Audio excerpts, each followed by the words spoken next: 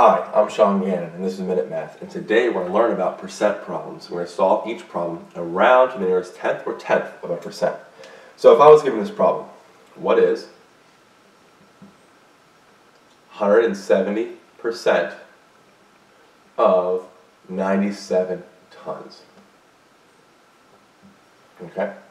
Well, first let's make this into an equation. What x is equal sign 170% right here of multiplication 97 tons.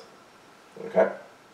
Well, that 170%, I need to convert that to a decimal. Okay? So x is 170% is 1.70.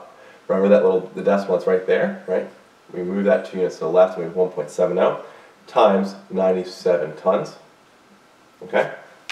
From there, 97, we have to multiply that out, so let's use our calculator here. So 1.70 times 97 tons is x equals 164.9 tons. And here, there was no need to round. That was the answer we were given. It's to the nearest tenth. There's nothing to the right. So that's our final answer. X is equal to 164.9 tons.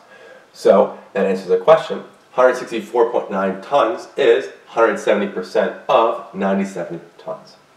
So let's recap from the beginning. We have what is 170% of 97 tons. X is my what is equal sign. We're writing this as an equation here. 170% of multiplication, 97 tons.